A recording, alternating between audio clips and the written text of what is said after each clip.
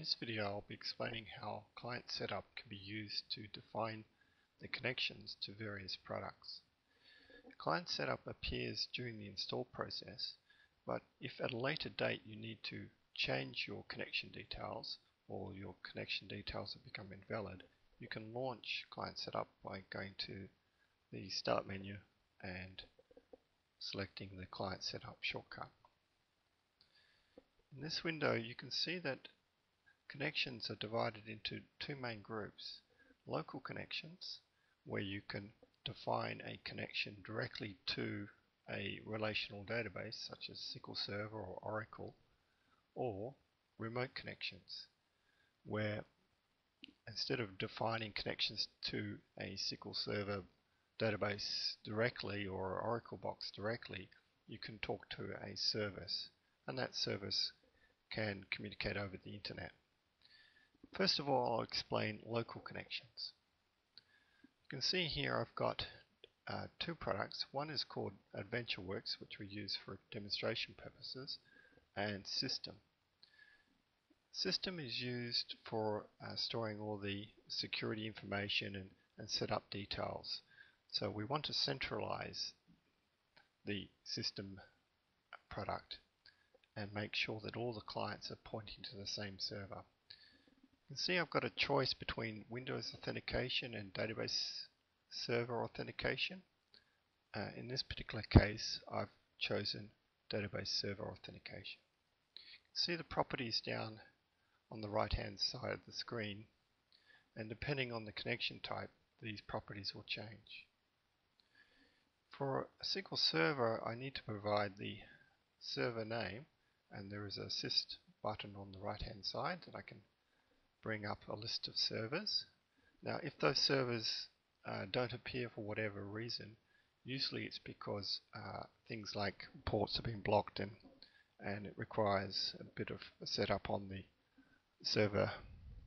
For example, port 1433 and 1434 should be open on the server if you can't connect to it. I've provided a username and password and some timeout details. I can then test the connection, and if everything is correct I should successfully connect. In the case of the system database, if this hasn't been set up before, you'll be asked if you want to create the system tables in the database that you provided. This is a once-off process. And up at AdventureWorks you can see very similar process. Provide the server name and the database name, and of course username and password details, and then test the connection.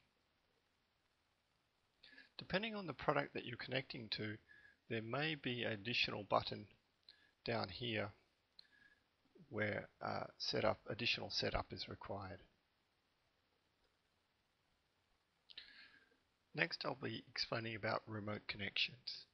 Now if you have a service up and running, which is covered in another video, and you do not wish to connect directly to the databases because of security reasons, or because you want to connect over the internet or through the intranet, what you can do is disable local connections and enable remote connections, and then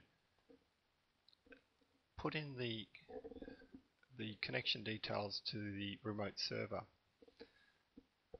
You've got a choice of two protocols. One is TCP and the other is HTTP. You need to synchronize these with the settings of the server. I'm using TCP in this case because we found that TCP IP is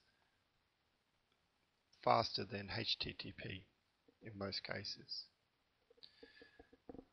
You need to provide a port number, which needs to be the same as the server, and also the server name.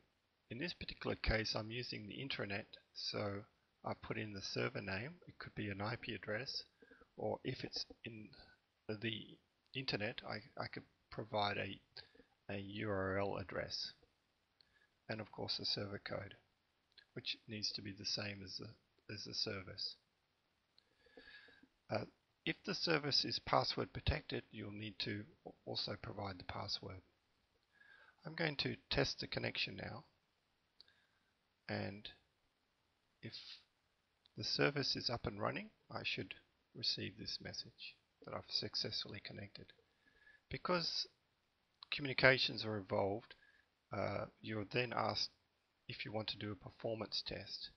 If you say yes, you'll get an indication of how fast the communications are between the client and the service.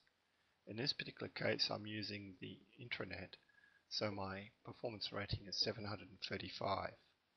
I have seen ratings over 1,000, and if I connect over the internet, I would expect to see connection ratings 10 or higher.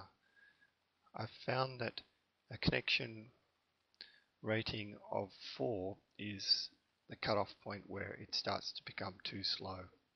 So the higher the number, the better. And then I'm asked to enable the connection. If for whatever reason you're finding that you cannot connect to the service, just reconfirm your connection details, that they are the same as the service, and that your, for example, your IP address or the server name is correct.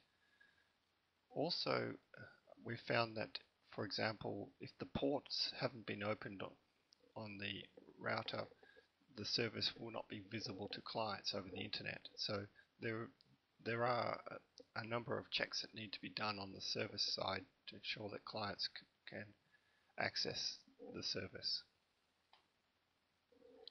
It is possible to enable local connections and remote connections, and save this and start ad hoc query so we can see how they appear when we're defining a query.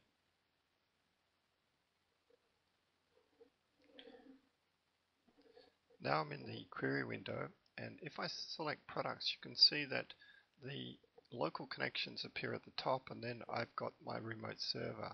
So based on this window, you can see that you can connect to multiple remote servers. The benefit of using remote services is that none of the data models need to be installed on the local clients, and you can centralize the connection details and also provide password protection to the service. All the communications between the service and the client is compressed and encrypted, so it is secure. For more detailed instructions on setting up the service, please check out the other video on service setup. That concludes client setup.